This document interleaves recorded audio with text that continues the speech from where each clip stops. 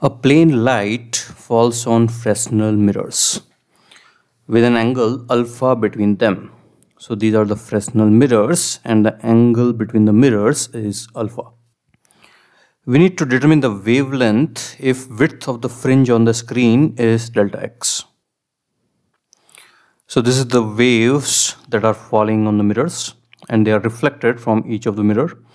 And here is the screen on which fringe width is given.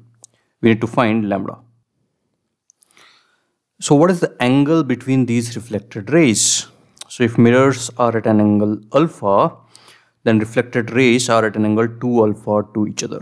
So from simple geometry, you can draw and figure out that these parallel beams, when reflected, they will be at an angle 2 alpha.